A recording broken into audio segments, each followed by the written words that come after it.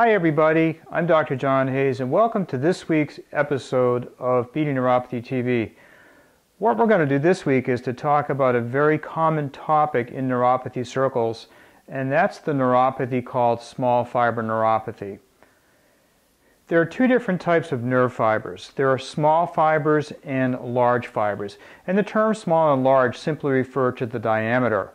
Large nerve fibers are those nerve fibers that tend to carry messages rapidly because they are insulated with a protective coating called myelin.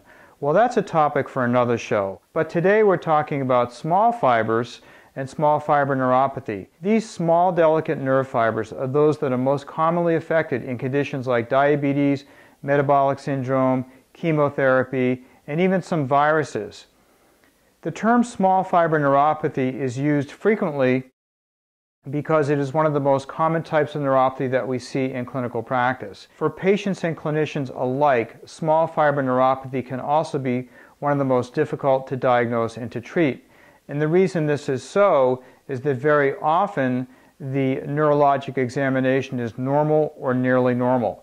It is not at all uncommon to have a patient with severe symptoms, pain, tingling, numbness, burning, sleeplessness, yet all their diagnostic tests are normal or nearly so, and even the bulk of the patient's neurologic examination can be completely normal.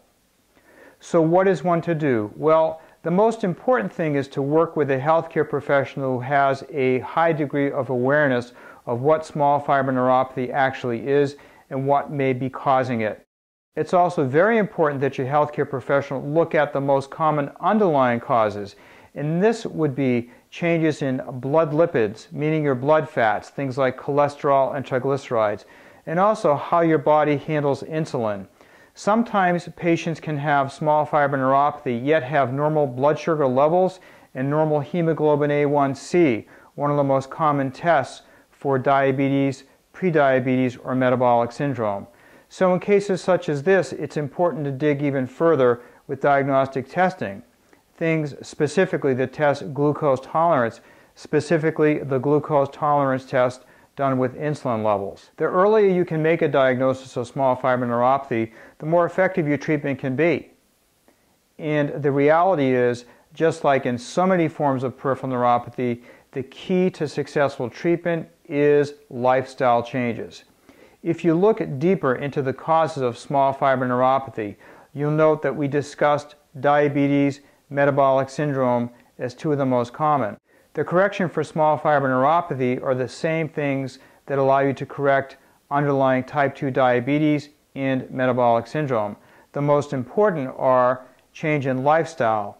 Change in lifestyle in particular means moving towards a more plant-based diet as well as eliminating animal products and animal fats. In-clinic treatment of small fiber neuropathy revolves heavily around the JrMD-DPC-NeuropathyDR protocol.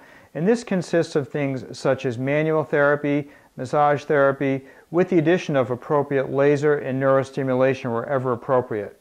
The good news is, after making a diagnosis of small fiber neuropathy, being aggressive with your lifestyle changes and pursuing the correct in-clinic treatment could go a long way towards restoring your quality of life. Thanks for watching today's episode of Beating Neuropathy TV, and be sure to tune in again next week as we talk more about peripheral neuropathy.